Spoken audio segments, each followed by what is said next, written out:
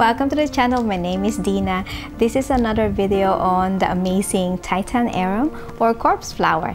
The Titan Arum is a rare and endangered species from Indonesia, and I was lucky enough to see a Titan Arum bloom at the Adelaide Botanic Gardens last month, and it got me interested in this plant. So I thought of sharing the information from the gardens to help us understand and appreciate this amazing and rare plant. Today's video is about the life cycle of the Titan Arum, Amorphophilus titanum, aka corpse flower. It starts off as a corm. A corm is a swollen underground plant stem, the purpose of which is to store nutrients and food that the plant will use at a future time. Nutrients stored in the corm will help in the production of roots, leaves, and maybe grow the stinkiest flower in the world in the future. While the Titan Arum or corpse flower is dormant, its underground corm waits to begin a new cycle, and it is known to be the largest in the world, some weighing around 100, even 115 kilograms.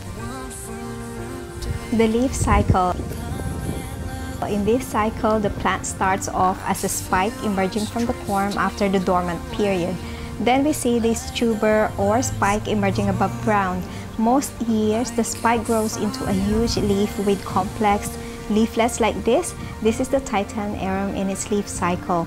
The leaf can grow incredibly fast, sometimes between half a meter to a meter per week. In this cycle, the leaves gather energy from the sun and store it in the corm. The leaf falls over and dies after 12 to 18 months, and the plant becomes dormant again. The flower cycle. Once the plant had gathered enough energy, it may start a flowering cycle. It can take many leaf cycles over many years before the plant has stored enough energy to produce a flower. It can take up to 7 to 10 years for a Titan Arum to produce a flower for the first time. This is why the flowering phase is so rare and interesting. In this cycle, the spike emerges from the corm after the dormant period and grows into a flower. We will then see frills on the spathe, which is actually a leaf. The fully blooming flower opens up to reveal a long spadix in the center where the plant's actual flowers are found, a beautiful burgundy spathe, and the stinky smell of rotting meat that comes with it. The flower collapses a day or two after it opens, and the flowers on the spadix turn into berry-like fruits, and birds eat them and help spread the seeds to grow more Titan Arum. The spathe dies back after 2 months, and the plant becomes dormant again. That's all for today on the Corpse Flower Diary.